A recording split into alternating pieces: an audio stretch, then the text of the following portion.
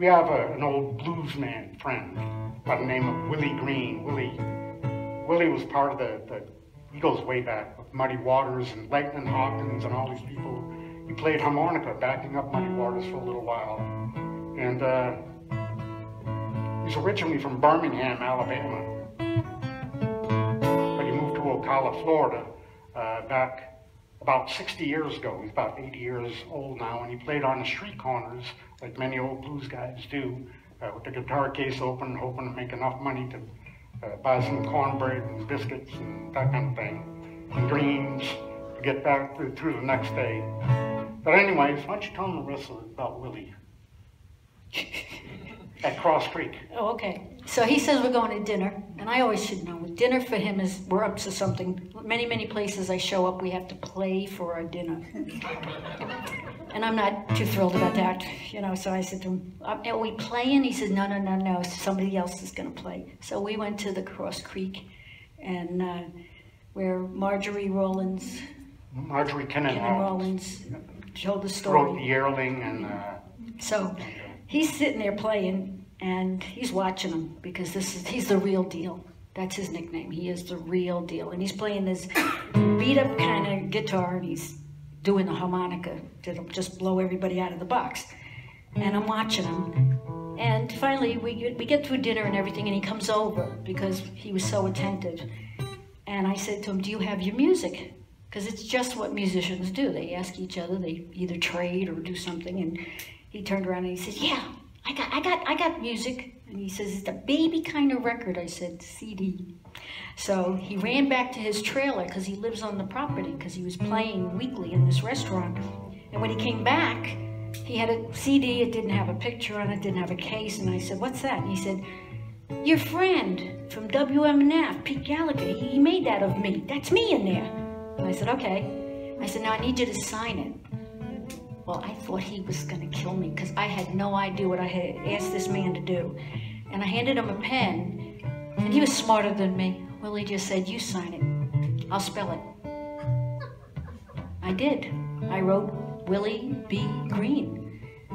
Willie has a signature now. Shame on you. Anyway. So anyways, this is a song we wrote for him. He asked us to bring him to St. Petersburg to do some recording. We didn't have a way to get him there. So we figured we'd just make up a song for him instead. That's what songwriters do. Yes. It goes like this. My friend Willie Green, he's gonna walk all the way to St. Pete. I said, my friend Willie Green, he's gonna walk all the way to St. Pete. And by the time that he gets there, he's gonna have blisters on his feet. Now Willie plays a mean harp and an old Gibson guitar. He plays a mean blues harp. I said he's got an old Gibson guitar. Willie, you better start walking. You gotta go so-called darn far. Now Willie's got the blues so bad, you know it hurts his feet to walk. He's got the blues so bad, I said it hurts his feet to walk. And poor Willie, he's got the blues all around his brain, so it hurts his tongue to talk. Stick your thumb out, Willie.